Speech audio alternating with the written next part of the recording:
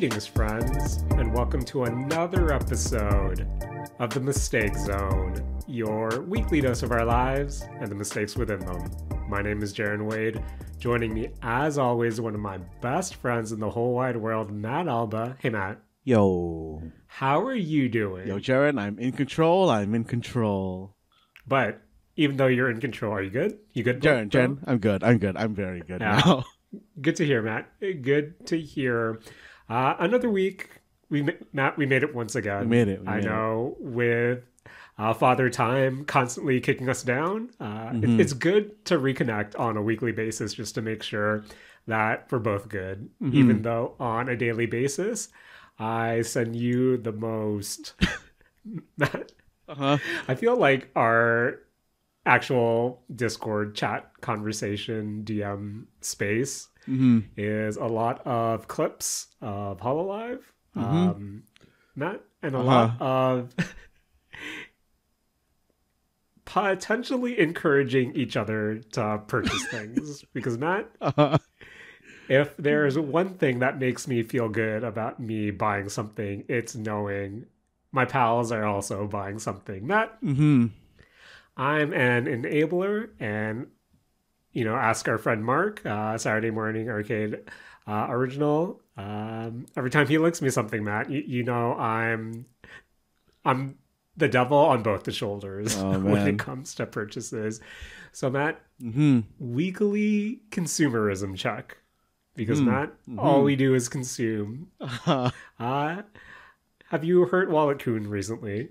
Jaren, Wallet-kun took a slight hit this week, a much softer hit than I was expecting, but it was a hit. It was a tap in terms of how poorly we spend money. Fair enough. Matt, what did you bring into the Saturday Morning Arcade Clubhouse this week? So Jaren, over I think since the last time we talked, Jaren, Father Time had hit my mouse, and Jaren, my mouse was going through a very long struggle with Father Time, and it finally kicked the bucket last week, to the point where editing last episode, Jaren, was a horrible, horrible nightmare. My apologies, Matt. Thank you, Matt. Really, thank you for editing the podcast. But to know that there was pain and suffering involved, Matt, double thank Matt. One thanks now, and then another thanks at the end of the episode.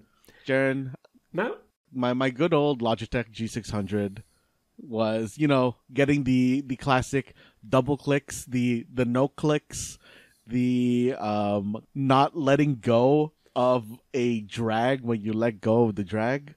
It was making it really, really rough. And Jaren, I wanted to go buy a new one, but unfortunately, I'm very, very surprised to learn that Logitech stopped making the G600 and didn't, make a newer equivalent mouse. And for those that don't know, the Logitech G600 is a MMO style mouse, so it's one of those mouses that have the 12 buttons on your thumb side of the mouse. Yes. And Jaren, when I was looking at it on Amazon, the resell price of it, usually that mouse is in the 45, 55 range. The resales were going for $90, and I didn't really want to pay that much for a resold mouse. So I looked into Jaren, the other place that really only makes MMO mouses, and it was the kind of the Razer side of things, Jaren. And Jaren, Razer mice are so expensive. Yep. Oh man, Jaren, the Naga V2 is $123. Did you do it, Matt? Did you do it? I didn't really want to go that deep. Okay. So Jaren, I ended up just going. I kind of ended up doing some researches online on, in 2024, what is the best price point equivalent and functionality equivalent of the Logitech G600, and I ended up getting the Red Dragon M908, which Jaren, honestly, basically the same. I kind of really like the software for this as well. It is, I think, functionally, it is a lot better than the, I think the Logitech G Hub. But Jaren, this the design of this software is really like, I want to say like 2007 gamer. Amazing. Where it's, very edgy. There's a lot of red everywhere, which I guess makes sense since their company name is like Red Dragon. But it looks like a Winamp skin. Incredible, Matt. That's all you needed to tell me to sell me on a Red Dragon product. Oh man. But Jaren, the mouse is going good so far. I like it. It is a kind of big mouse, Jaren. I know a lot of people don't like big mice, and I left all the weights inside of it because I like heavy mice. So same. This is working very well for me, Jaren. I think the only thing I really miss from either the kind of like Naga or the Logitech G600 side is that those had the kind of rocker mouse wheels. Right.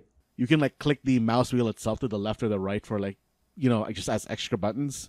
And this one not having that is a little bit of a disappointment, but overall this mouse is pretty good. Okay. I know mouse-wise, I forget which Corsair I'm rocking, but I too kept the weights in my mouse as well, to the point where I know essentially my home setup and my in-office setup were the same, same Corsair mouse, same Poker 2 mechanical keyboard. And I think a lot of my coworkers were really surprised at how heavy my mouse was. But Matt, I don't know. I just prefer a really heavy mouse. And I have to ask you, Matt, does it pass the gamer LED light test? Yeah, Jaren, there's so many lights on this. I had to Nice. Jaren, this thing got so bright that I had to turn it to lowest brightness for it to not hurt my eyes. And Matt, in terms of your current setup right now, how much LED light vomit is coming out of it? My mouse, is just, I have my mouse on a solid breathing kind of like deep purple. Right. And then my keyboard itself, LEDs are just, a cascading rainbow. And Fair whenever enough. you press a button, it does like a ripple effect out. I know with my current setup, my RAM is glowing, that ever-changing rainbow vomit of lights where I'm just too lazy to go into the BIOS to turn that off, Matt.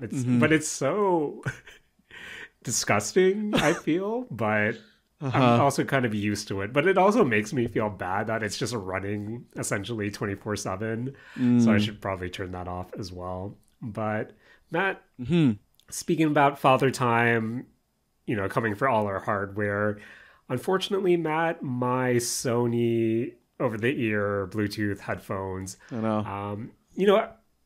It's that time, Matt, where the faux leather starts to unravel, and then you see all the sponges in. Yeah. For the ear cuffs or whatever. But Matt, this headset lasted me a while. I think 5 years. This was a pre-pandemic purchase. Damn. So, and just now the leather is starting to unravel. Matt, want to know why the leather started unraveling? Why, Jaren? Started working out with these headphones after so long. And surprise, sweat and headphones still don't mix, Matt. And I'm kind of in the market for a new over-the-ear, just Bluetooth headset, just something that I can wear when walking my dog, aka to make for me to not acknowledge anyone trying to talk to me, but also put myself in danger when cars are turning. But I don't know, Matt. It's my sick and twisted brain where I bought these Sony headphones, pre-pandemic on sale. I think it was around Boxing Day it ended up being $140 after tax. And Matt, damn. I don't think I'm going to be able to find a decent pair of over-the-ears for that price in 2024. I possibly could, but I still need to do some research right now. But I know there's, not that I'm going to buy into them just because they're so expensive, but I like the concept of those, those AirPod Maxes or AirPod Pros. I'm not sure what they're at code. The over-the-ear AirPods, and the fact that you're able to just actively replace the head or the ear cups or whatever. And that I want to find an alternative that will let me just buy new ear cups for my headset. But that's currently what I'm looking for right now. Other than the graded HoloLive cards I keep linking to you, Matt. But maybe that's a story for next week. But I mean, Jaren, I'm surprised like you use over-ear headphones on when you're like moving around, because I always found that hard to keep balanced on my head. Matt, I'm pretty sure there's like an indent in my head, like a subtle indent from years, aka decades now, of heavy over the ear headphones, where I think it's just something I'm used to. I do have them, tight enough that they balance pretty appropriately. I see. And I think for me, I don't know if it's placebo at this point, but you know me, Matt. I like me good bass for a headphone, and any in-ear bud that I've tried, recently, aka in the past few years, I don't get that same bass. But again, maybe this is something I need to do more research on, like you with you trying to purchase a new mouse. But maybe I'll keep you posted, Matt, on my audio attempts or purchases in the near future. But Matt, I miss Prime Day, Boxing Day, maybe Labor Day sales, but it's so hard for me to fully commit to a big tech purchase like that when I know maybe I should just wait till Boxing Day and struggle for the next, I don't know, what is it, 4 months or so? Because Matt, surprise, Father Time will make sure that gets here sooner or later. I mean, Jaren, I'm sure there'll be some kind of like, back to school sale that you can probably cash in on. Fair enough. And hopefully I can pretend to be a student, even though that doesn't work these days, Matt. Jaren, anybody of any age can be a student, Jaren. Fair enough. Matt, if there's one thing Duolingo is teaching me, that is definitely the case. Matt, I should probably buy those introductory to Japan, like elementary school books that all the kids do, but that's also something I need to do research on, because that's probably a better use of my money than that. Let's just say I was this close to going all in on a SSR Rainbow signature Muna card the other day. Oh, man. And that this would have been a very different podcast if I fully committed. Jaren, if you want to commit your money to that, I can send you some links to some pretty good Japanese resources, so you don't have to buy textbooks. Fair enough, Matt. Fair enough. But we'll save that for after the call. But for this call in particular, Matt, I feel like we're obligated to discuss something that happened, or at least something that we read this last week. And Matt, remember when we brought back the Mistake Zone, this current iteration, or at least season 5? Yes. And one of the topics we discussed was our girl Nagatoro, our boy senpai, and I believe it was a anime announcement. But another season later, a couple of episodes, and that we finally saw the conclusion of Nagatoro and Senpai's story. Matt, what did you think of the finale of Nagatoro?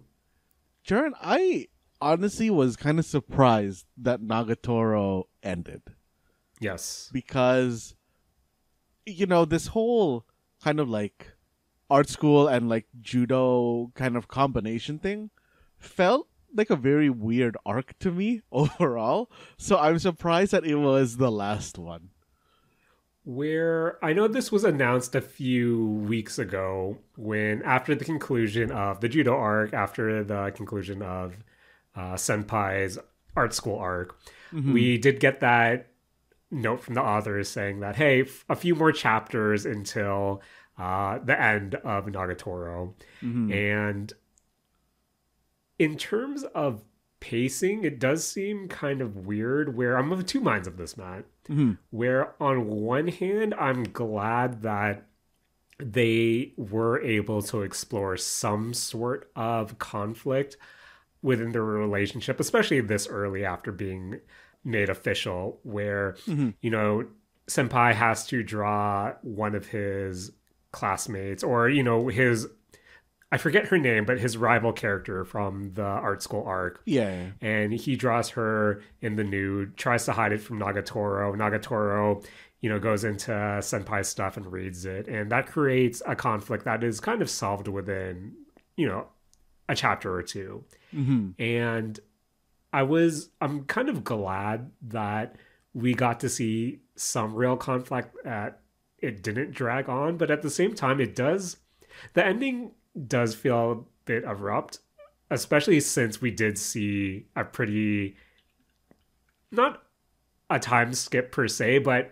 I feel like you still could have stretched this out if you wanted to, a few more chapters, just to kind of explore different dynamics of them being an official couple now, and how that relates to all the characters that we've seen in the past, and just to see how that might play out. But for them to have one quick conflict and then go straight into graduation, it is, I don't know, Matt, you know me, I like me a good story that is pretty compact in a way, but at the same time, I feel like if your romance manga is already 150 chapters deep, you can probably stretch it out a bit more. But then again, you do run into the issue of you not really being able to tell a story where, I don't know, Matt, how are you feeling with the pacing and the chapters leading up into the finale?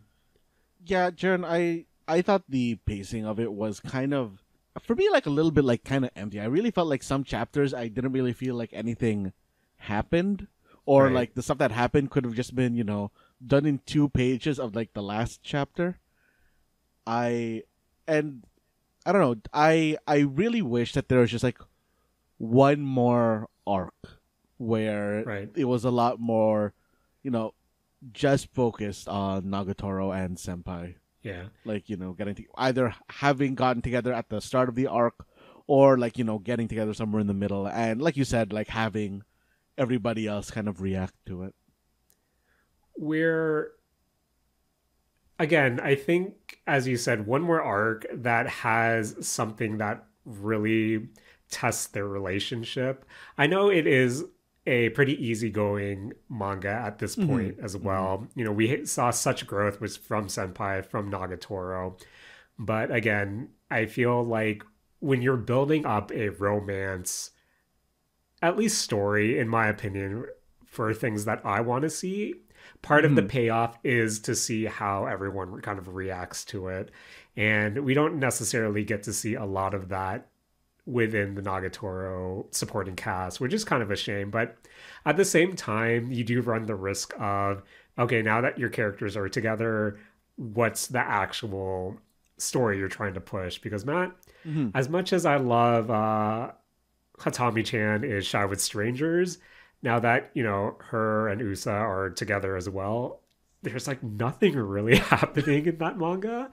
And you know me, Matt, I love me some slice of life, but I kind of wished that there was a pretty much underlying narrative or storyline that they were pushing. And again, on one hand, I'm okay with Nagatoro ending and not really making it drag. But at the same time, I do think there's still some story that you can tell. But I don't know. Regarding the final chapter, though, Matt, we have the graduation speeches from Nagatoro, who's the second year rep, and then you have Senpai's speech, who is the graduating class rep. Good, and then of course they're ending with the brief time skip. Senpai's in college or university. He comes back to visit. We see the new art club, and for old time's sake, he gets to draw Nagatoro, and the scene, or at least the series, comes to an end. Where, Matt, final chapter wise, how are you feeling with what was presented and how it is as a finale? Jaren, I think like as a overall kind of like finale, it was fine. But Jared, when I was reading those speeches, all I could think was, wow, what a self-centered, like, almost, because I was kind of viewing it as like the equivalent of like the valedictorian speech. Yeah. And I couldn't help but think, wow, this is such like a self-centered valedictorian speech instead of like, sending off like the general class sort of thing. I don't know if you felt that same way. I think in terms of Nagatoro, it's I felt like that was so in character for Nagatoro at like itself, where it was a fun speech of both her and Senpai really juggling or walking that fine line between, hey, I want to tell my feelings or express my feelings to my significant other while still being respectful to the class, the graduating class as a whole, where I think Nagatoro's speech about what dreams you're trying to chase does seem kind of a bit self-centered at its core, but at the same time, I feel like she managed to save it quite a bit, where in any real life scenario, I think that it's pretty eye roll inducing just because she's kind of making it about her in a way, but as a something that you suspend your disbelief in. I think it was pretty cute as well. Same with Senpai's, which is also just a good kind of encompassing way to see how much he's grown as well, where it is true the senpai that we meet 150 chapters ago wouldn't be caught dead doing anything like that. And for him to also be selfish in a way, generally a character who we've seen isn't really that selfish. I think it works well for what it was, but I do agree, Matt, it is still pretty selfish of the both of them. But hey, all their classmates and friends seem to think it was okay. So, Matt, my last questionable question of our Nagatoro discussion. Matt, how do you feel about a romance manga or form of entertainment like this that doesn't end in a kiss? Do you think that was weird? Or do you think that the ending of Nagatoro asking Senpai to draw her, quote unquote, one more time or one last time is a better fit than the kiss payoff? Did they not kiss in the manga? I thought they did. No, they did, but not ending on a kiss, I mean. Oh, I think not ending on a kiss is fine. Like, I think what they did with kind of Senpai drawing Nagatoro is, I think, a very appropriate ending for this series. Yeah, it's fair. I was fully expecting a kiss, to be honest, but just them back in the club or the art club room, Nagatoro asking him to draw her one more time. It was a good send off to me. I really appreciated it. And overall, I really did like Nagatoro, where again, I think early Nagatoro overall is a really hard recommendation, just because it is Nagatoro being a little shit. It is her being relentless to Senpai and him not necessarily being able to defend himself just because that's his character. But I think the payoff overall and just seeing both of them grow into, more matured characters, even though there's still Nagatoro's Kusogaki energy. But at the same time, just her being a bit more older, Senpai being a bit more, selfish as well. I think it was a good run overall. And I don't know, maybe I'll go and try to collect all of the chapters again. I'm still trying to collect Hitomi and Joseph Darling, though, Matt. But Matt, speaking about manga I collect, wanted to talk about this real quick. Okay.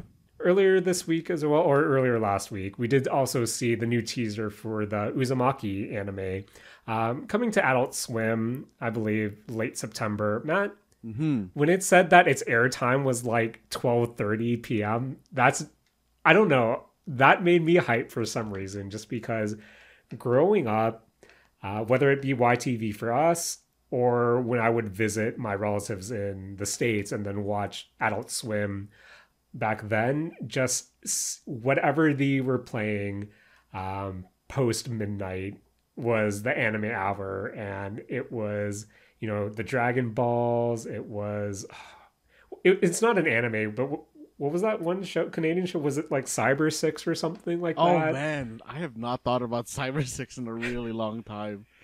But Matt, that was really before the Sailor Moons, before the Pokemon. That was my introduction to more anime or more quote unquote adult animation without, jumping into hentai territory. But seeing the Uzumaki teaser and seeing that it was going to debut like at 12:30 on Adult Swim, Matt, that made me really happy. And So you mean 12 a.m., right? yeah, 12 a.m. 12 Yeah, a.m. okay. Matt, it's the coffee that's making my brain really weird right now. But in terms of the actual teaser itself, I think, Matt, I've talked about, different Junji Ito adaptations in the past. And I think this was the first time where I was legit shocked at how the animation quality was and how it really perfectly encaptures what Junji Ito art is to me. Just the black and white, the really distinct lines, and it looked great. Matt, it's really striking to me at how well it was adapted for the anime. And, them going through all the different key storylines, seeing all the grotesque drawings, just hints at them at least.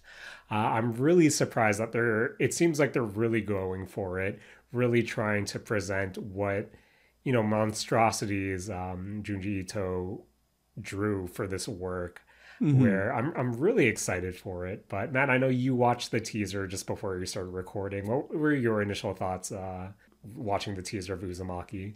Jaren, I'm actually very, very glad that it is in black and white. Because I feel like it almost gets the creepiness across better than kind of compared to the other adaptations of his that have been in proper color. Yes.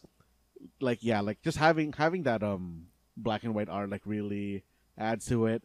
Jaren, I was realizing as I was watching it that I really do not remember the overall plot progression of Uzumaki anymore. I remember the main stuff, but a lot of these scenes were oh man, I do not remember how they got here. So I recently read through all of Uzumaki again. Oh, just to clarify, so it's coming to Adult Swim or just the release, September 28th. But so I read through all the anthology that I have again, just because I wanted to, like you, Matt, really remember how this all comes together. And Matt, so when I think about the progression of the story, I feel like Uzumaki itself is so middle heavy in terms of its striking visuals, where it is the quick synopsis of the story is, it starts Kyrie, and she lives in this town who, as the story progresses, gets more and more obsessed with the idea of the spiral and the different, monstrosity forms that a spiral can take, where it starts off pretty gradual, where I believe it's her boyfriend's dad who becomes obsessed with just the design of a spiral, and it sort of kind of progresses from there with a lot of people dying and it having to do and being cremated. Their ashes are spiraling in the sky and everything, breaks loose from there. But Matt, I know in terms of Uzumaki, there's this one frame in particular, two frames actually, or pieces of art that really sticks out. And one of them is from the heroine, Curie.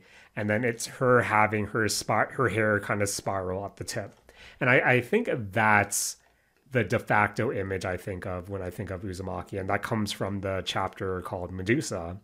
And that, this whole segment of, Uzumaki on the Mistake Zone is just me wanting to say, I think Medusa is probably the worst chapter of the whole Uzumaki story.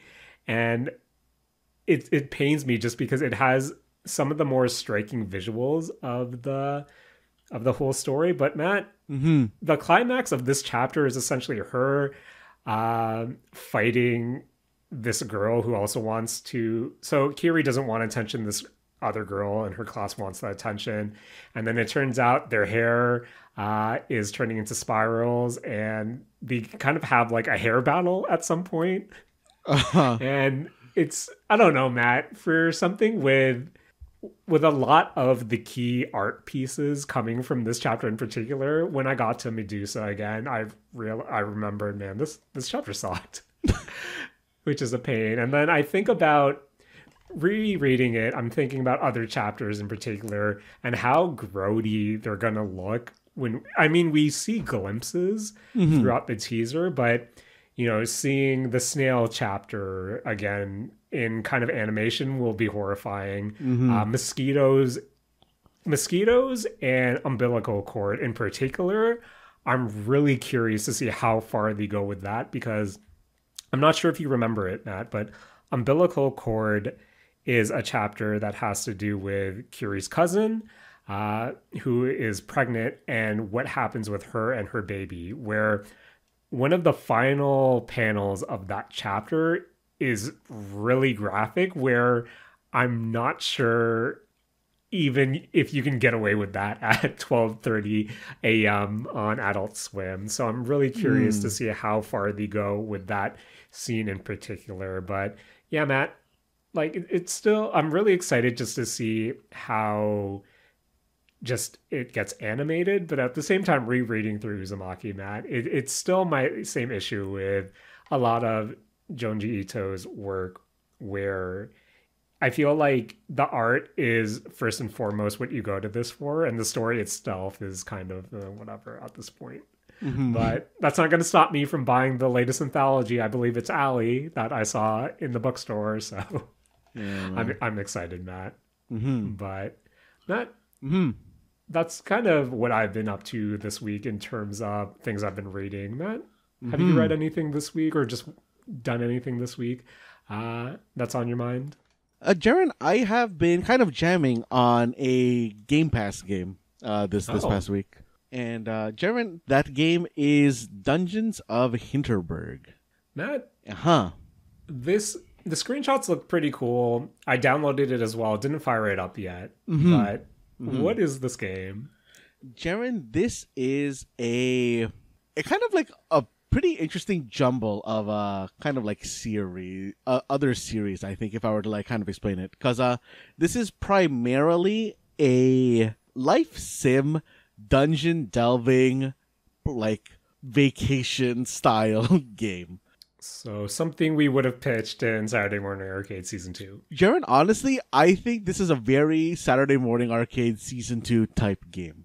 Because, Jaren, in terms of story, the story of this is very kind of like Stardew Valley, in that it is the main character kind of getting away from the hustle and bustle of her kind of lawyer life and traveling to, I think, Austria to go on vacation. And in this place in Austria, they have basically just, kind of just MacGuffined a reason to say, hey, in this place, there's like some magical stuff has happened. Like technology is on the fritz here, so you're going to be living a very simple life. There's no like internet or cell phones or anything. Monsters show up here sometimes that you have to like, fight. And there's dungeons that you can go into to, adventure, find treasure, and that sort of thing. And then the dungeons themselves are all very, very puzzle based. Honestly, the combat in this game is like, I think, or the puzzle to combat kind of like side of this game is like, I would say like 80% puzzles, 20% combat.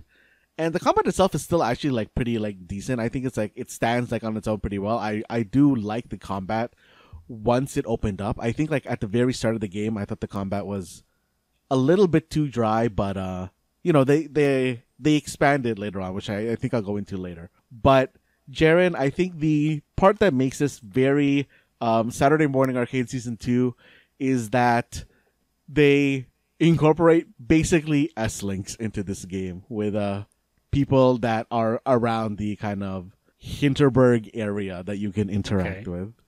Matt, when you tell me there's S links with different people or different NPCs around you, you know, I immediately have to think, okay, what archetypes are we hitting with these different people? Matt, who are you meeting on your adventures? Jaren, I've been. I can't remember the name of what they actually call the S linking in this game, so I'm just gonna keep saying S linking. But I've been S linking with this old man who's very interested in like researching why the magic is here. I've been S linking with these local kids who kind of like feel down that their hometown has become a, what do you call it? A kind of like tourist trap almost. Damn, man, that's pretty topical. I've been S linking with this kind of like, not tour guide, but kind of like this guy who like shows you the ropes, and he's like very concerned on how like the world is becoming, you know, more and more dangerous over time. And Also topical, Matt. and I've been S linking with this dude that you find him in one, like the very first dungeon that you go, first or second dungeon that you go into, and he's just a news reporter trying to get a picture without, you know, putting himself in too much danger. Also, I feel that, Matt. I feel that. Okay. So we have friends that we're S-linking with. How do the S-link mechanics work? It's actually like, honestly, very, very much the same way that personas work. Okay, so Jaren, to lean more into the persona kind of thing, they divide the day into like 4 sections, which is basically like, you know, morning when like your predetermined kind of story stuff happens. It goes into like, you know, noon where you have the choice on where you want to go, and where you want to go is like kind of like these different kind of locations. I'm like, oh, they're like their own kind of like world maps, overworld maps almost. And inside of these like world maps, you are able to kind of like, you know, do puzzles to find your way to the, you know, titular dungeons of Hinterberg. And then, you know, you can delve into those. They have like predetermined points where you can kind of like, you know, save and get out, or, you know, you can just keep pushing, very, very persona-y in that way. And, you know, once you complete the dungeon, you know, you get your usual kind of like prizes, and the game like, you know, moves to the next story, or like it moves to like the evening, or instead of doing a dungeon, you can, you know, just do kind of other, like kind of like either like, you know, interacting with people to raise like your sort of like S-link points with them, or doing stuff that, you know, raises your stats, your like beef bowl challenge equivalents sort of thing. Amazing. Right. But in this case, it's like, oh, I'm gonna go, you know, relax by this pool or this lake. I wish I could get my stats up by just relaxing, Matt. That's the dream. I try to actually do kind of like the stats system in this game, because, you know, kind of like as expected, your stats tie into your sort of S-link stuff, so you need like certain stats to S-link with certain people. But one thing I kind of like thought was interesting is that your stats kind of tie into your equipment as well, where, you know, you can only wear your certain equipment if you have certain stats, and once you hit certain breakpoints, certain pieces of equipment that you can wear without like, you know, specific stat requirements become better, which I think is like an interesting twist on the kind of like stats mechanic and kind of the equipment mechanic as well. Fair. All right, Matt. So you're dungeon crawling as well. Have to ask, how's the actual combat feel? Jaren, the actual combat is like it's weirdly floaty, Jaren. I think it's like weirdly floaty, but overall I think the combat is like very, very standard for a 3D kind of action game, you know. It is just standard. It actually reminds me, when you get into a battle, it like kind of locks you into a small arena, kind of like in like Quest 64. You're like stuck in a little like circle. Amazing. And you're just kind of like fighting these enemies. You have access to kind of like weapon skills that you are able to equip. You have access to every location, like in the in-world lore, every location has magic tied to it. So when you go to like one location, you'll have a bomb magic power, and like if you go to another location, you'll have like a tornado magic power. And it's an interesting way to kind of like divide magic ups to make it so that you don't, fully rely on a single magic. And it makes it so that since every place has its own dungeons, it kind of like varies up the kind of puzzles that you do in the dungeon, because that's usually how their like puzzle mechanics work in each dungeon. It's like very much tied to the magic of that current overworld's location. Okay. So Matt, seems like there's a bit of everything in this game. Yes. So I have to ask, with so much going on, has it been able to, hold your attention? Does it make you want to keep on playing? Jaren, the thing is, it doesn't make me want to keep playing. But I think that's more so not on the game itself. I think it's more so on like what I was expecting kind of going in. Okay. Because I wasn't expecting so much story in this game, Jared. I was honestly kind of like based on the preview video, based on, or like the trailer, based on like kind of like the name itself, I guess. I was expecting a lot more of an action-y game. Right. And like I said, like I think this game is like 20% action and then like 80% everything else. Which I think that's kind of rough when I think about it, because sometimes when I know it's not necessarily a one-to-one direct comparison to the Persona games, but you know how I play Persona, Matt, where I'll beeline the dungeon first day of the cycle, and then I'll have the rest of the month to S-Link and story stuff, where I think that is a detriment to my relationship with the Persona games in some regard, just because, Matt, I feel like in theory Persona works best when you're able to have that 50-50 split, but when you do 100 of one thing and then wait to do 100 of another, it's really hard to swallow sometimes, where sometimes you might be just talking to friends and you feel like, man, I wish I was dungeon exploring right now. So to hear that this game has a 80% story to 20% split, that also seems rough, where I'm guessing in the day, your daily cycle, are there just instances where you don't even see combat at all? I haven't run into a day like that yet. I've always gone to do combat because, like, it's not like Persona where you're kind of like locked to one dungeon for a certain amount of time. Okay. You can kind of like progress to each, like every day I've done a different dungeon.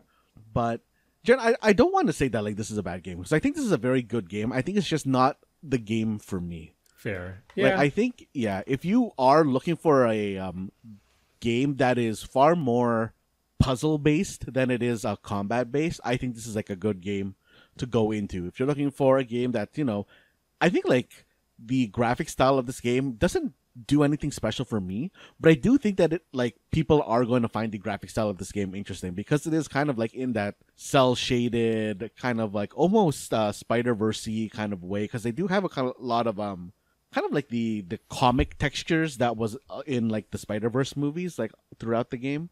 If you want to, do some kind of like S-linking stuff, like I think this is like a very good game. I think for me, the kind of like weakness of their S-linking system is that it is not initially tied to your party. One thing that they actually did that I kind of like from a kind of a power gaming point of view, but it's probably detrimental in terms of like, a social gaming point of view, is that they kind of list out all the people that you will be able to S-link with and what you get from them. Because unlike kind of like the Persona series, where you're kind of S-linking with them and, you get like stronger personas or whatnot, in this game, S-linking with certain people is more so like, okay, when you level up this S-link, they will give you like bonus max mana, or bonus like max HP, or you can like do more damage, or you are able to unlock like certain chests after you get to this like certain level. So from like that kind of like power gaming point of view, it makes it so that it's more so a like value pick instead of like a who do I want to hang out with pick, which is kind of a little bit like weird for I think what this game is like trying to get across. But I don't know, like Jaren, I think this game like does have its own kind of like charm to it that just isn't the charm that is appealing to me. That's fair, Matt. Mm-hmm. Where again, this is Dungeons of Hinterberg, Mm-hmm.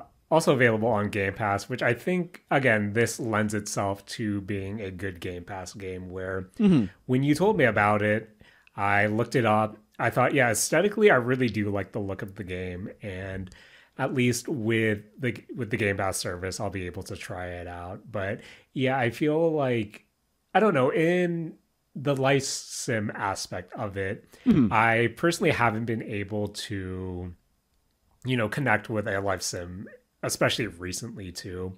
And when I was going through Game Pass, I think they put up My Life at Sandrock, I believe. I forget what the Yeah, Portia yeah. sequels have been called. Mm-hmm. And again, not necessarily a game for me, so I'm really curious to see how if I also gel with Dungeons of Hinterberg since I did download it, so I'll try to check it out this week as well. Mm-hmm. But but yeah, again, it looks nice at least, and if it sounds like this is your game, the unique blend of a life sim, a dungeon crawler, and even the character interactions or the S links.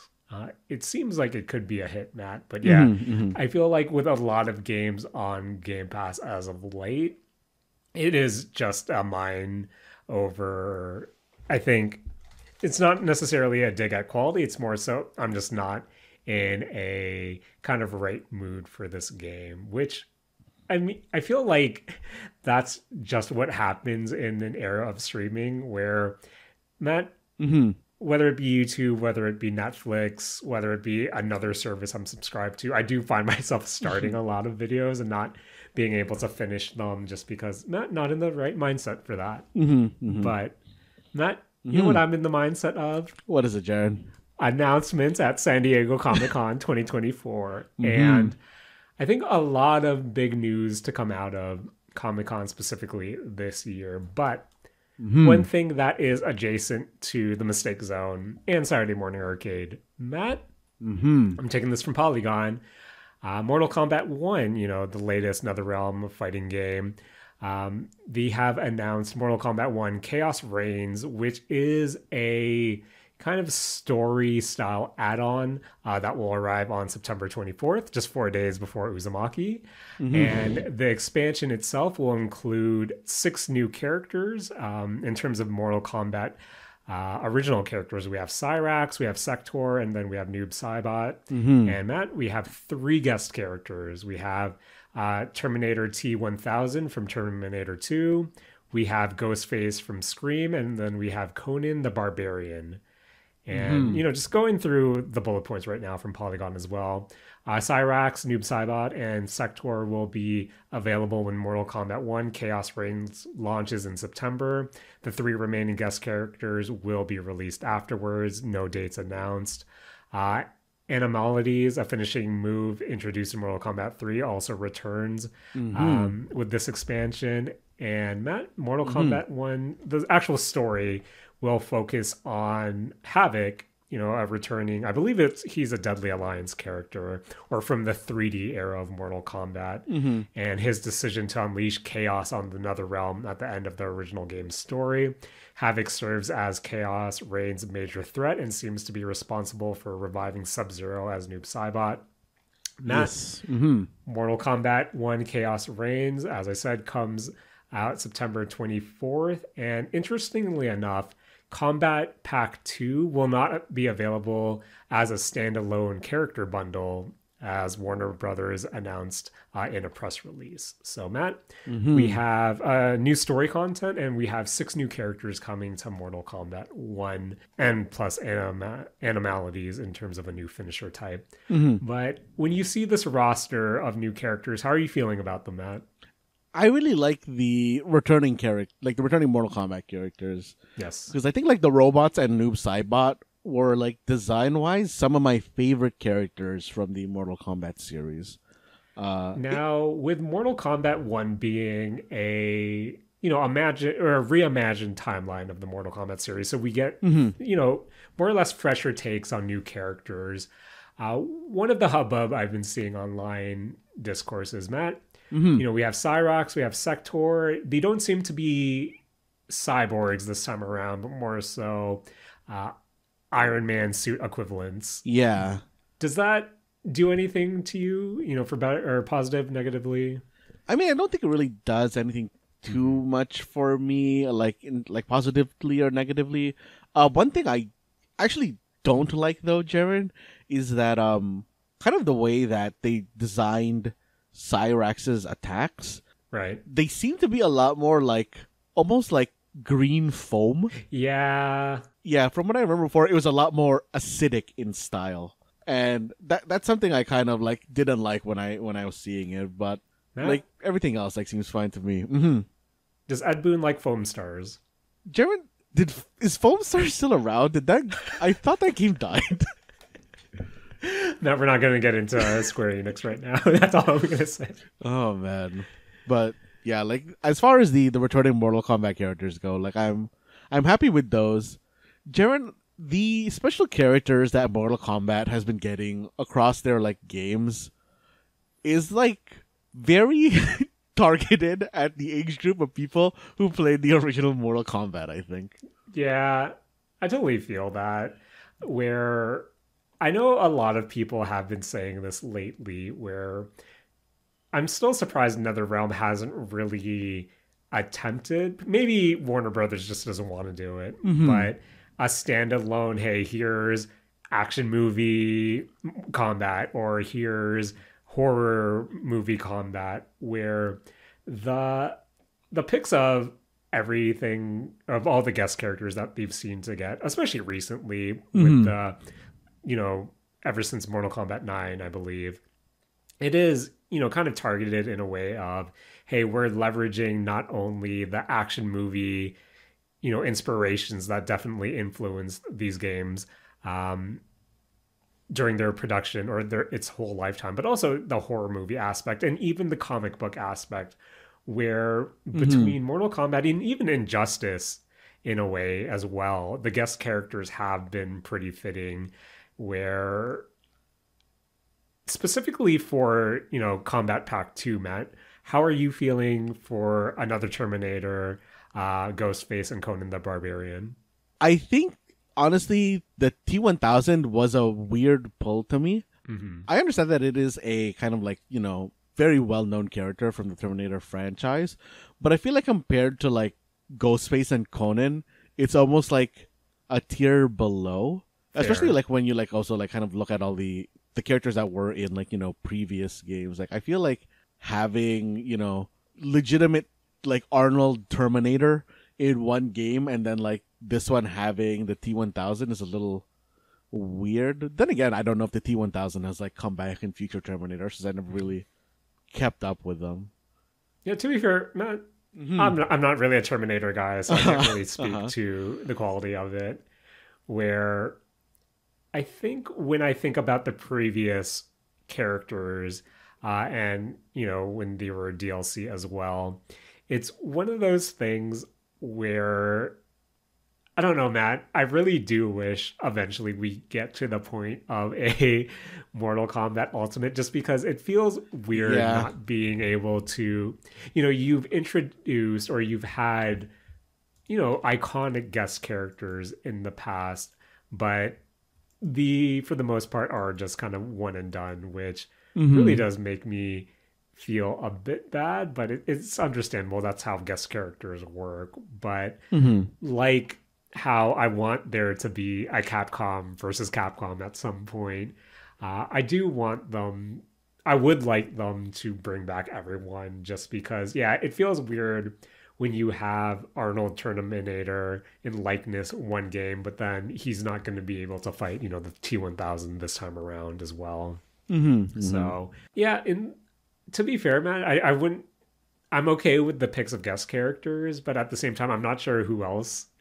I'm sure there are a lot of different characters they can still get, but I don't know. These aren't hitting as big as previous reveals are. But at the same time, I'm still glad that they're still keeping fresh.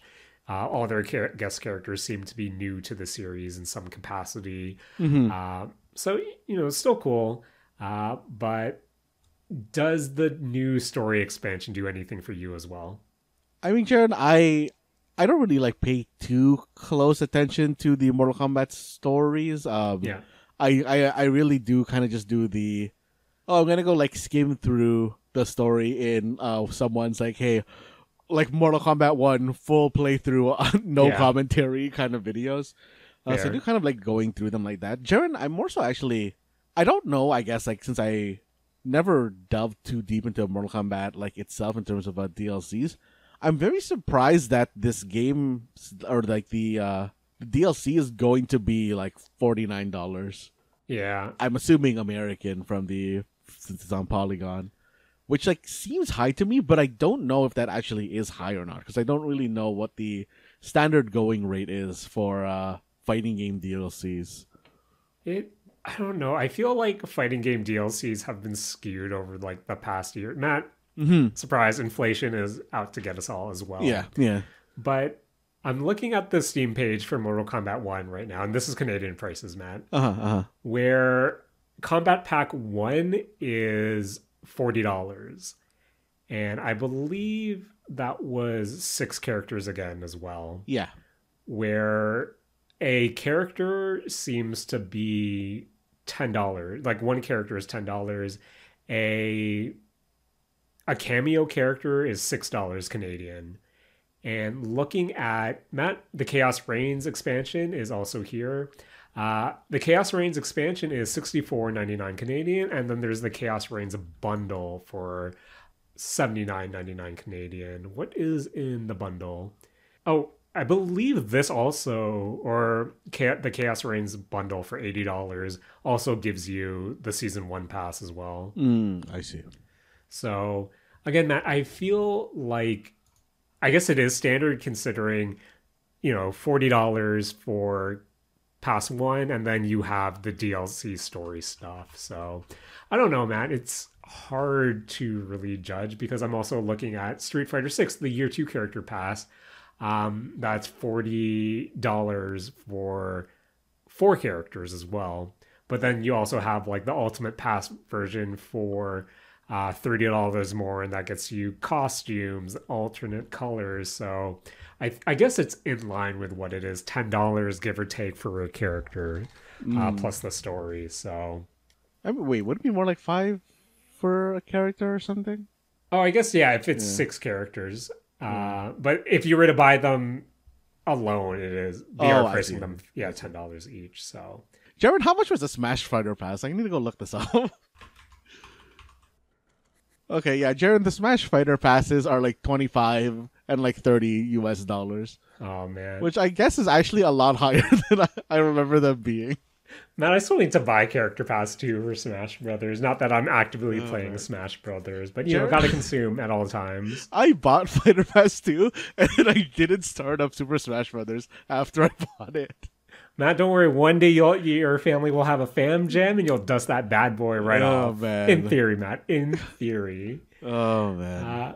But yeah, Matt, Mortal Kombat 1 Chaos Reigns expansion this September as well, 4 days before Uzumaki. But Matt, also coming out of Comic-Con, I think some of the biggest news came out of the Marvel Studios, the MCU panel. And Matt, let's just get this out of the way. Robert Downey Jr. will play one of Marvel's most infamous villains, Doctor Doom, when Captain America Winter Soldier and Avengers Endgame directors Joe and Anthony Russo will return to direct Avengers Doomsday, coming out May 2026, and Avengers Secret War May 2027. Matt, they pushed the Robert Downey Jr. emergency button. And they also push the Russo brothers emergency button as well. With all this coming out of Comic-Con, we also got the Fantastic Four update, now called Fantastic Four First Steps, set in a retro future version of the 60s, coming out July 25th, 2025. Thunderbolts will be May 5th, 2025, and of course Captain America Brave New World February 14th, 2025, with some story stuff being revealed for each of them as well. But Matt, how do you think about the quote-unquote Marvel panic buttons being pressed? Jaren, first of all, I'm very surprised that Doomsday is going to be in 2026. That seems earlier than I would have expected. Yes. I think I feel like I also remember reading that they like just scrapped a bunch of projects as well, right? Or was I imagining that? Not. I guess the Kang stuff is pretty much being swept under the rug moving forward with everything that has happened over the past year. But yeah, with such a major shift, especially the reveal with Robert Downey Jr. as Doctor Doom, May 2026 does seem pretty early for this, because you would assume that this hasn't even started filming yet, I would guess. Yeah, I would guess that as well. And especially with Secret Wars being a year later. Matt, over under, do these films get delayed? I feel like, the fact that they pushed their emergency buttons, I feel like they're not going to be delayed. I think they'll come out on time. Right. Or like at worst they'll be delayed like maybe half a year ish. Fair. But Jaren, I'm interested in seeing like what's gonna happen. Jaren, I hope that for some reason they find a way to shove Chris Evans into the Fantastic Four movie. Matt. So while we're on the topic of, the Marvel Cinematic Universe, I also saw Deadpool and Wolverine this past weekend as well, where I'm not going to talk about, spoilers directly, but just kind of give my general impressions of the movie. And I think I wanted to tie it together with this discussion of the Marvel panic button, with the announcement of, once again, Robert Downey Jr. returning, playing Doctor Doom. Yeah. Again, having Robert Downey Jr. playing two of my favorite Marvel characters in Iron Man and Doctor Doom, Matt, as a fan, I'm excited, of course. How can I not be excited? Yeah. Where love his portrayal of Tony Stark and can't wait to see what they do with Doctor Doom. And of course, this is most like, given the current state of the MCU, this is a Doom variant, which I'm curious if he'll... I know we've had minor characters be played by the same act, like different minor characters be played by the same actor in the MCU before as well. But this is the guy. This is Mr. MCU. Before I get into my general thoughts of Deadpool and Wolverine, do you think Robert Downey Jr. as Doctor Doom is a Victor Von Doom variant, or is this a Tony Stark variant? See, Jared, I honestly have no idea, because I am very interested in honestly seeing it play out in both ways. Because I think if he comes back as alternate universe Tony Stark has become Doctor Doom for whatever reason, I think that is an interesting storyline, where if they do, mention him as Tony Stark himself. I also think it would be very interesting if he is just normal Doctor, or normal Doctor, non Tony Stark Doctor Doom. And if they do go that way, I do also wonder if everybody knows now that Robert Downey Jr. is playing Doctor Doom, so I kind of wonder if they even decide to address that in the movie, if it is the kind of non Tony Stark Doctor Doom. Because I think it would be very interesting for him to just never be without the Doctor Doom mask throughout the series, and kind of the same way that the V for Vendetta guy is I can never remember that guy's name, but everybody knew it was him playing him, but he had the mask for the whole movie. But Matt, not to be pessimistic, big business, you have to have him unmasked, right? For purely marketing purposes. I think the marketing purpose of people knowing that it's him is already served. I think you don't need to do it in the movie. Oh, I don't know if if you're already unveiling him on stage, I feel like you have to, Matt. I don't know. Yeah, I'm really curious what the execution is, and I think it's a given with the discourse, right? That this probably isn't the Doctor Doom we see in the Fantastic Four movie. And Oh, I'm you also think it's not curious. going to be the Doctor Doom from that movie? No, I don't think that this is the Doctor Doom in the Fantastic Four. If they do decide to go down that route as well, but that's why I'm also curious how Doomsday plays out and how ultimately Secret Wars plays out as well. But Matt, I think when Doctor sorry when Robert Downey Jr.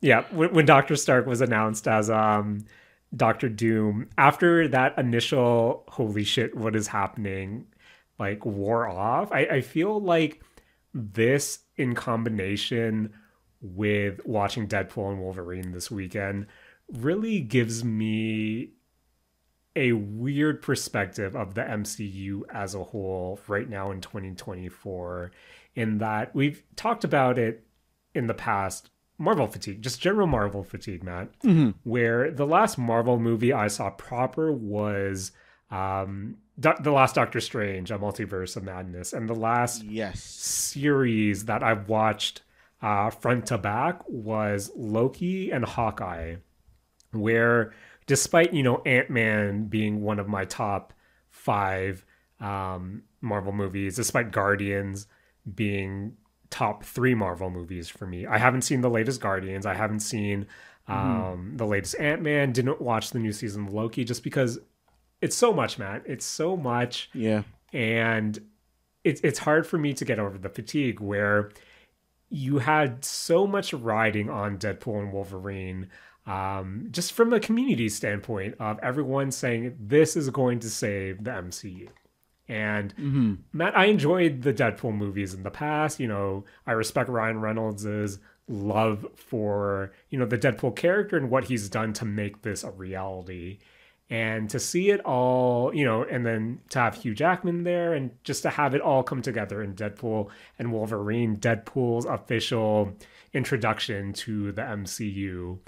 And Matt, I'm of 2 minds, and they're 2 weird minds of Deadpool and Wolverine. Okay. The first one being, as a casual fan of the MCU, as someone who was there, we watched Iron Man 1 together. We were there since the beginning. We saw Endgame, and just to see that come full circle, as a casual MCU fan who has fell off due to Marvel fatigue, this is such a fun movie. This is a Deadpool movie through and through. This is a fun popcorn movie.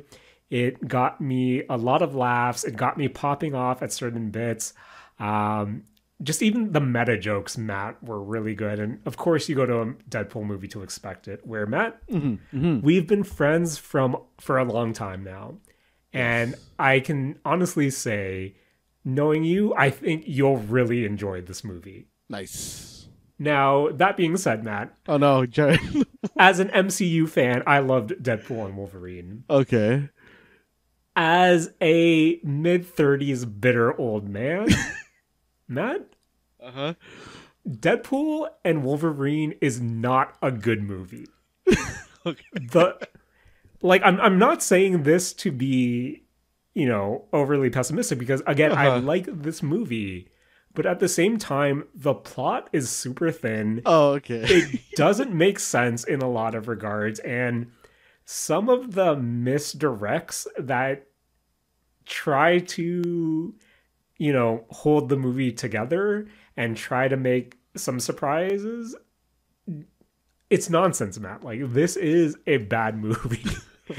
But at the same time, it's weird, Matt, where without giving too much away, I feel like in between Deadpool and Wolverine and in between Spider-Man No Way Home, the Marvel MCU right now is in this weird spot of it not only trying to incorporate all these different universes, the Sonyverse, the Foxverse, but it also seems to be like trying to really rely on that nostalgia pop.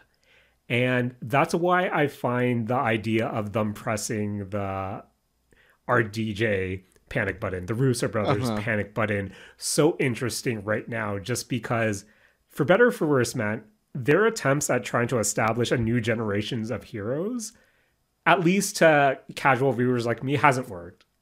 Mm-hmm. And for them to return to, the tried and true formula in some degree is weird to me overall. Now that I'm having some distance from that announcement of, the new Avengers and from Deadpool and Wolverine, where, Matt, I read so many discussion threads about Deadpool and Wolverine, and of the thousands of comments I've, like, literally thousands of comments, because, Matt, I couldn't sleep after I saw the movie, so I was just reading comments.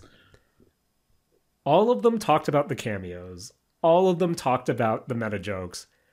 Only a handful of them actually discussed the movie as a whole, its placement in the MCU, and, its story. And everything was negative in that regard, Matt. Where it's this weird notion that we need these, so essentially these extended universes to be consolidated and in turn validated in some weird degree, where I feel like everyone is talking about this is how the Sonyverse, this is how the Foxverse now fits into the MCU, instead of, just talking about Deadpool and Wolverine for what it is. But at the same time, what Deadpool and Wolverine is that nostalgia pop, is the fan service.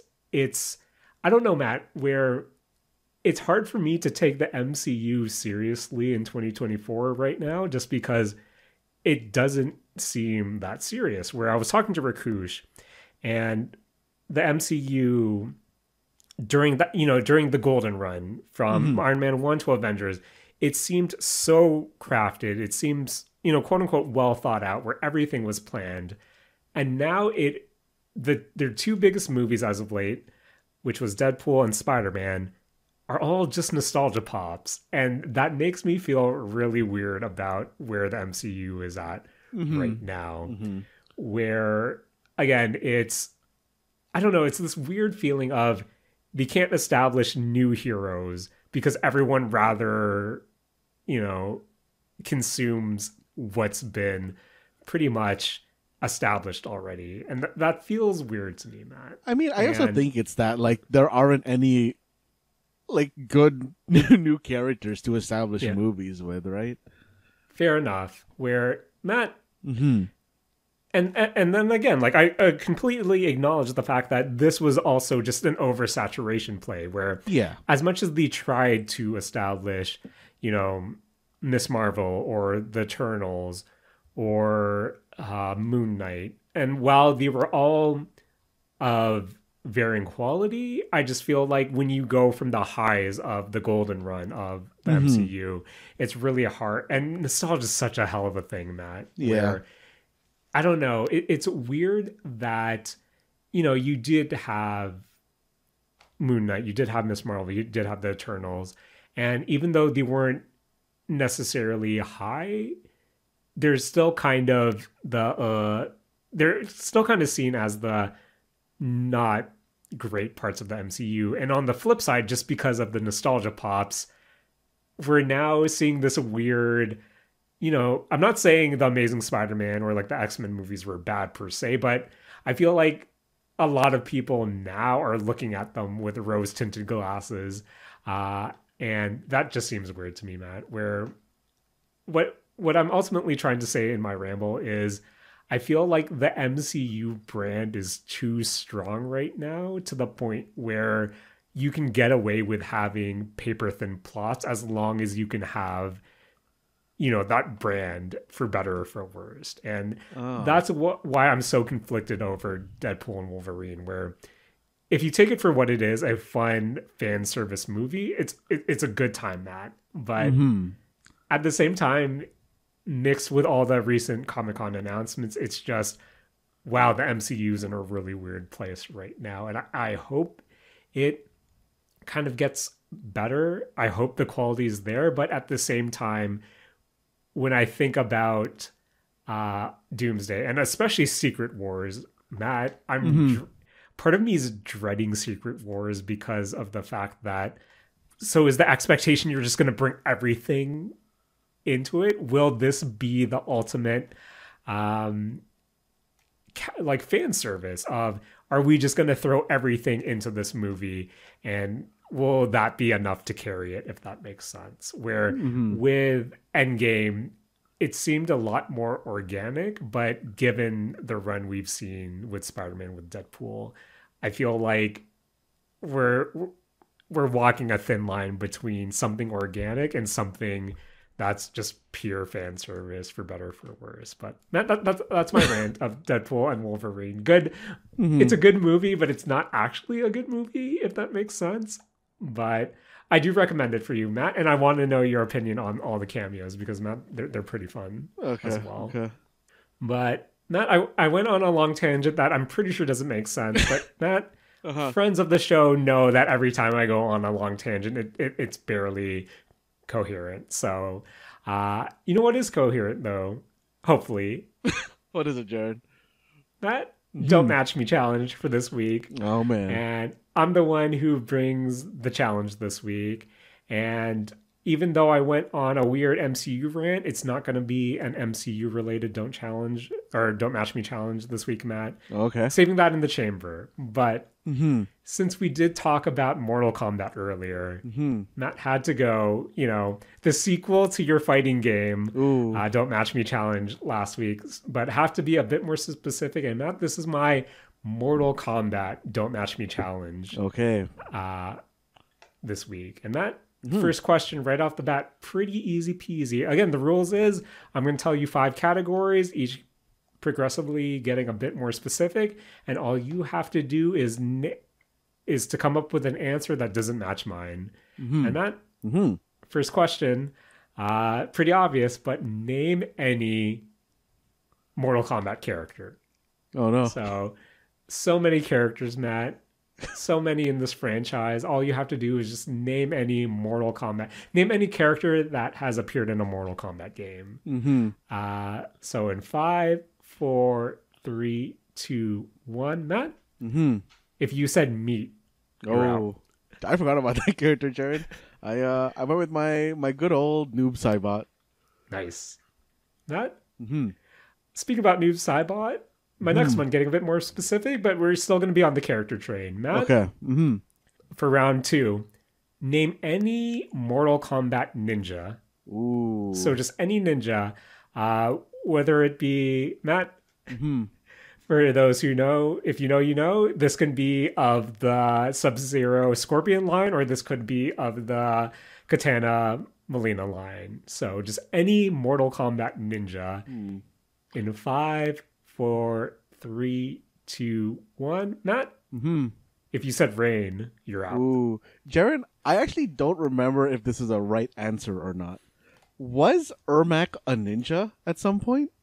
Matt, I consider Ermac a ninja because in my heart, Ermac will always be Red Scorpion. Okay, good. I couldn't remember if I was imagining that or not. Matt, as long as it's a palette swap, you're fine. In our challenge books, But Matt, round 3, still on the character train, but a bit more specific. We mentioned it in Combat. You know what Mortal Kombat has also been known for of recent iterations is its guest characters. So Matt, yes, name any Mortal Kombat guest character. Oh, any character that's not originally from Mortal Kombat, but that has partook in Mortal Kombat. In 5, 4, 3, 2, 1, Matt. If you said 2011's Mortal Kombat's Kratos, who appeared in the PlayStation 3 and PlayStation Vita versions, you're out. Jared did not even know he was in the game because I went with RoboCop. Nice. Now, Matt, part of the announcement of the new expansion for Mortal Kombat 1, Matt, animalities are returning. Ooh, so yes. In that vein, name any Mortal Kombat finisher. Like a specific finisher or like a finisher so type? In terms of, so essentially any ality. Okay. Shoot, this might have Matt, this might have gave away my answer, but name any Mortal Kombat finisher or ality in 5, 4, 3, 2, 1. Matt? Of course, it's the basis of the Mistake Zone. It's the basis of Saturday Morning Arcade. I said friendships. Ooh, Jaren, I said babality? Babyality? Yep. Babyality. Yeah. Pretty close, man. Jared, because we're still big babies here on this Mistake Zone. We're still big babies, and we're still friends, hopefully. So, Matt, finally, one of the things that also Mortal Kombat, to me, is known for is the various mini-games that have found their way through the various iterations of Mortal Kombat. So, for the final round of my Mortal Kombat Don't Match Me challenge, just name any Mortal Kombat minigame. This could include one of the, test your games as well. So, name any Mortal Kombat minigame in 5, 4, 3, 2, 1. Matt? Had to go with Motor Combat, the kart racing minigame. Oh, Jaren, I could only remember the one where you have to break the stone to test your might. Yes. Nice. That seems like you survived the Jaren Mortal Kombat Don't Match Me challenge for this week. I made it. Hopefully all our friends survived as well. But Matt, you know what? Don't Match Me bonus question when I was still putting all these together. Okay. Matt? And friends? Name any Junji Ito work, whether it be a story, an anthology, a chapter name, name anything from Junji Ito. Anything from Junji Ito? Yep. Okay. Matt, this was my round 1 question before I realized, I should just make everything Mortal Kombat themed. Oh, man. Forgo. So, Matt, bonus Don't Match Me challenge in 5, 4, 3, 2, 1. Matt, if you or a friend said Ramina, a.k.a. Hellstar Ramina, you're out. Oh, Jaren just went with Amigara Fault, the classic. The classic amount. I hope that gets something animated for it. It doesn't have an animation, right? It wasn't in any of the anthologies or anything, was it? It might have been, but to be honest, man, I fell off all the anthologies pretty early on. So if it was there, I just didn't watch it. But Matt, I'm also you know what I'm watching? The Olympics. Because I like skateboarding and I like breakdancing. Oh, Matt, have you been watching? I cannot wait until breaking is done in the Olympics, because I'm very interested in seeing how it's going to be done. Yeah, I didn't watch it live, but I have the men's skateboarding finals just paused right now. I was watching it before we recorded. But yeah, I'm really excited about break. Matt, when breaking happens at the Olympics and we watch it, are we going to have a breaking episode of the Mistake Zone? After that, those events happen, there is a 0% chance we are not going to talk about it on the Mistake Zone. Because fair enough, Matt. Fair enough. I am just so interested in seeing how the outcome of those dances is going to look.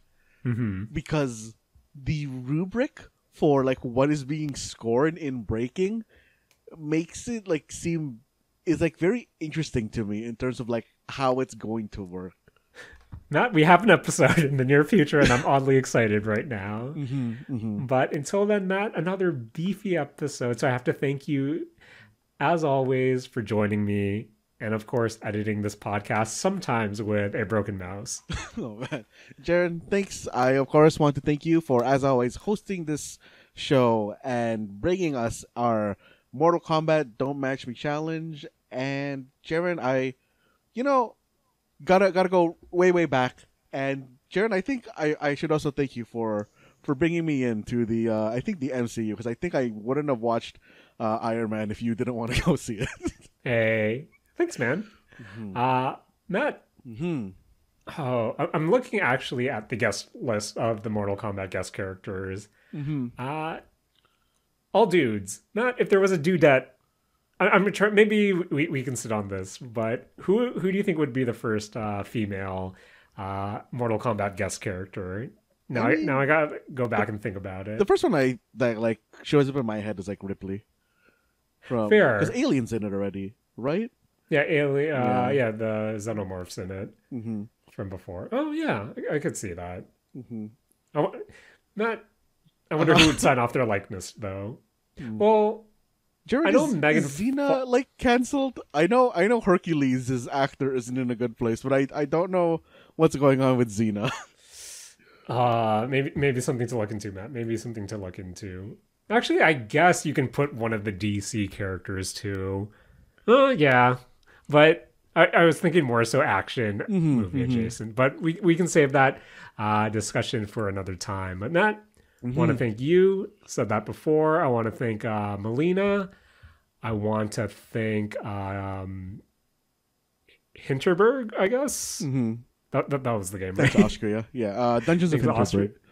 Yep, I want to thank Uzumaki. I want to thank Robert Downey Jr. I want to thank cameos. I want to thank fan service. And Matt, check out Deadpool and Wolverine. I think you'd like it. Okay. And I think you're not a stickler in the mud like me, so you have more reason to like it.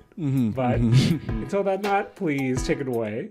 This has been The Mistake Zone, and we're all out of Nagatoro bullying us.